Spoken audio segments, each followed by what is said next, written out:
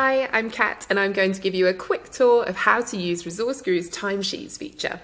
It's been designed for effortless, accurate time tracking and I'm really excited to show you around.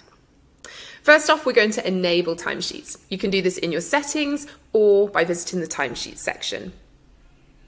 We make time tracking painless by pre-populating your timesheets with all of the bookings from your schedule, including events from your synced calendars like Outlook or Google Calendar. So all you have to do is confirm how long you spent on each booking. There are two ways to do this. You can either log time individually, like so, or you can log time in bulk by clicking this bulk log button. When you're logging time in bulk, it's really easy to make adjustments to individual entries. You can change everything you see on this page, including the project or client and how long you spent doing the work. You can even add notes here, which might be useful for anyone who reviews your timesheet. When you log time in bulk, you'll see all of your bookings for the week, but if you don't want to log time for all of those bookings, just untick the relevant boxes. If you don't plan to log time for those entries later on, you can completely remove them from your timesheet by ticking this box. You might also notice here that we can assign projects and clients to our external bookings. So it really is pretty effortless to track time accurately, even if you accept meeting invitations via other tools. If you need to log a time entry that wasn't originally in your schedule, just click on this plus icon. Add any details. And there you go. And of course, if you need to make a change or even delete a time entry, that's quick and easy to do. You can delete any time entry suggestions that haven't yet been logged by clicking the trash can here. And for all logged time, just click on the container and make any edits. Or click on the three dots here to delete the booking. When you log time or make adjustments, the number of logged hours is displayed at the top of each day, so you can quickly see whether you've logged all the hours that you've worked.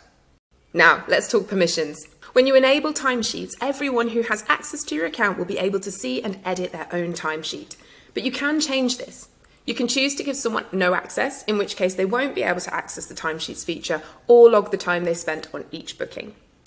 Or you can give people edit all permissions, which means they can see and edit all timesheets in your account. People with administrator permissions automatically have this level of access. You can also set timesheet reviewers, which is a little different. A reviewer is someone who can view and edit specific timesheets. For example, I might be responsible for reviewing the timesheets of everyone who works in my team, but I don't need access to all timesheets within the account. In this case, I can be set as a reviewer only for the people that I manage. This can be done by editing the profiles of your team members over in the resources section.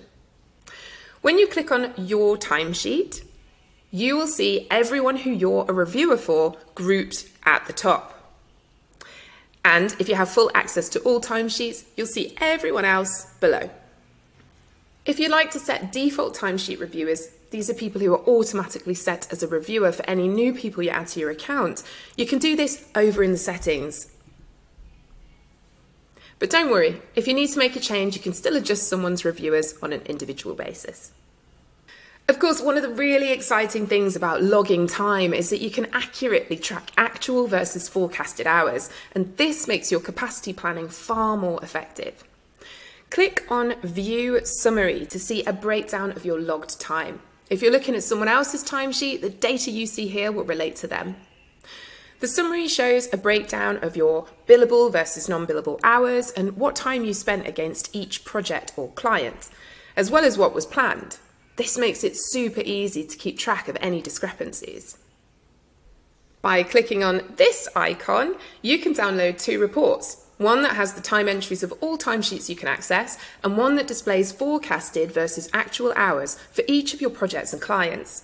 And of course, the billable status of all logged hours is included. Thank you for taking a look at timesheets with me. I really hope that this feature makes tracking time truly pain-free for your team.